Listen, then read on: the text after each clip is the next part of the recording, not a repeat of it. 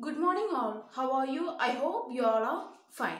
Okay. In our last class, we studied what is elements, classification of elements and name of elements in metal and its symbols, name of elements in non-metals and its symbols. Okay. Today we are going to discuss the properties of metal and non-metal. Okay. First we will discuss the physical properties of metals and non-metals. See, physical properties of metals and non-metals.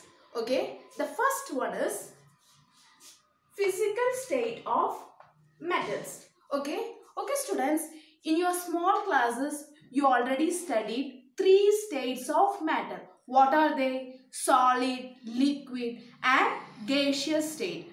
Is it? Yes. Here, the most of the metals are exist in solid state at room temperature.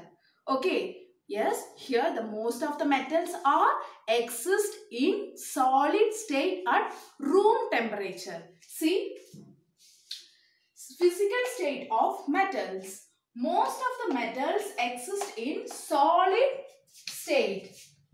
Which state? Solid state at room temperature. Example, we already know some example of metals. Is it? Yes, Cu. Yes, Cu is copper. K, potassium. Fe, iron. See this iron nail. This exists in solid state. See this iron nail. This exists in solid state. Okay, next one is Ag. Ag is silver. Au is gold. Na, sodium, etc. These all metals are exist, most of the metals are exist in solid state. But here one exception case, that is mercury. Mercury exists in liquid state at room temperature. Okay, mercury exists in liquid state. So the physical state of metals, most of the metals exist in solid state except mercury.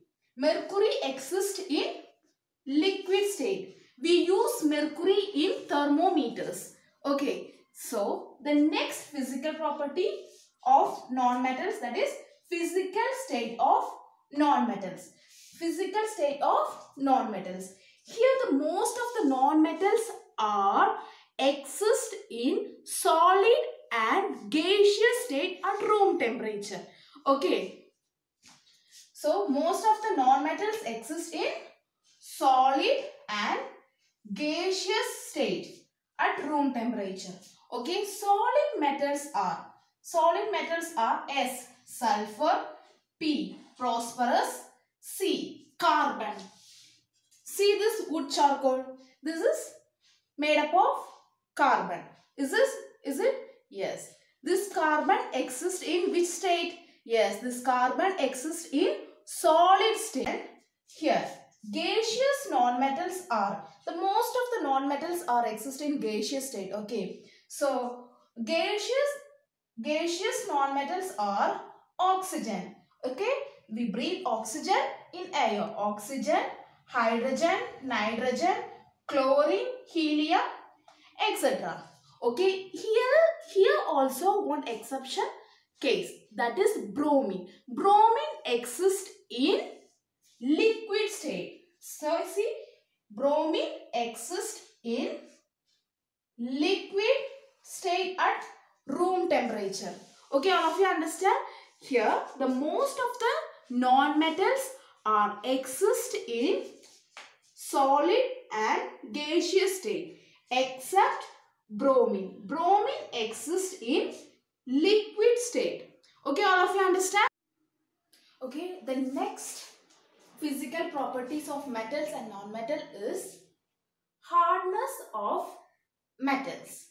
Hardness of metals, hardness of non-metals. So then hardness of metal is, see, this is iron nail. I'm going to cut this iron nail using knife. See what happened? I can't cut. Is it? Yes. So the most of the metals are very hard. Okay. So because of this hardness nature, these metals are used for making tools, machineries, buildings, etc. Okay. So most of the metals are very hard. Is it? Yes. See, most of the metals are hard. Example, iron, aluminium, copper, etc. Okay. So, here there is one exceptional case. Okay. Here sodium and potassium are soft metals. So, sodium and potassium are very soft metal. So, this sodium and potassium we can cut using knife. Okay. Then the next is hardness of metal differ from metal to metal. Okay. Okay students, you just imagine one thin iron sheet. Okay. Then we are going to cut this thin iron sheet using scissor. What happened? We can't cut this iron sheet because this iron is very hard. Then we take next we take thin aluminium sheet. Okay. Then we are going to cut this aluminium sheet using scissor. What happened? The aluminium sheet, we can cut the aluminium sheet. So here the iron and aluminium are metals. They are hard. But here the iron is more harder than aluminium. Okay. So hardness of metals differ from metal to metal. Example, iron is more harder than aluminium. Okay, all of you understand? Okay students, the next is hardness of non-metals. Okay, hardness of non-metals. Okay students, see, this is wood core containing carbon. See, I am going to beat this wood core using hammer. See,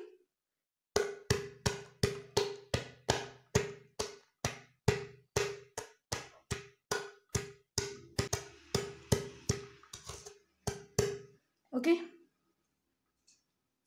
See what happened? This is carbon. Is it?